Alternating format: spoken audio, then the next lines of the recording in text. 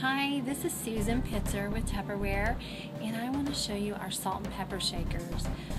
I remember my grandparents having these back in the day with the S and the P. This is the hourglass shape. It's really great to hold on to and shake. It has a nice capacity. It has the airtight, liquid-tight seal, so they're great if you seal them off and want to take them on the go. We also have the junior hourglass salt and pepper shakers right now in the smaller size.